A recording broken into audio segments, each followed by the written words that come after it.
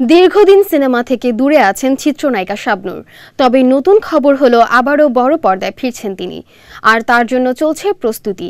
মহান বিজয় দিবস উপলক্ষে জাতীয় গণগ্রন্থাগারে শুরু হয়েছে 7 দিনব্যাপী মুক্তিযুদ্ধ চলচ্চিত্র উৎসব। অন্যদিকে বিজয় দিবস উপলক্ষে বিটিভি নির্মাণ করেছে সিনেমা যা ছিল অন্ধকারে।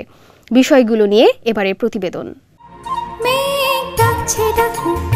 দীর্ঘদিন চলচ্চিত্র থেকে দূরে আছেন চিত্রনায়িকা শাবনূর। এখন তিনি আছেন অস্ট্রেলিয়ায়, সেখানে গড়েছেন স্থায়ী আবাস। তিনি আবার চলচ্চিত্রে ফিরবেন কিনা তা নিয়ে ছিল সংশয়।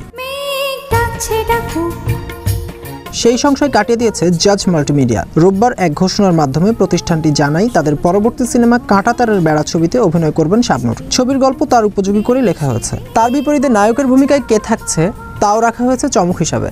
শাবনূর এখন অস্ট্রেলিয়ান নিউট্রিশন ও জিম ট্রেনারের অধীনে নিজেকে তৈরি করছেন।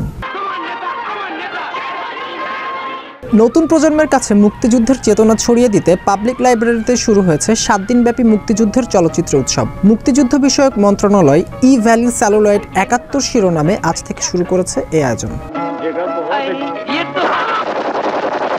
উৎসবে প্রদর্শিত হবে ওরা 11 জন, অরুণোদয়ের অগ্নিসাক্ষী, আলোর মিছিল, আমার জন্মভূমি, আগুনের পরশমণি, গেরিলা, জয়যাত্রা, স্টপ জেনোসাইড, সেই রাতের কথা বলতে এসেছি, দেশ আগমন, একজন মুক্তিযোদ্ধা, not a Penney not a গান ও দহনবেলা ছবিগুলো। বাংলাদেশ টেলিভিশনের প্রযোজনায় আসছে চলচ্চিত্র যা ছিল অন্ধকারে। মহান বিজয় দিবসে বিটিভি ও বিটিভি ওয়ার্ল্ডে ছবিটির ওয়ার্ল্ড প্রিমিয়ার হবে।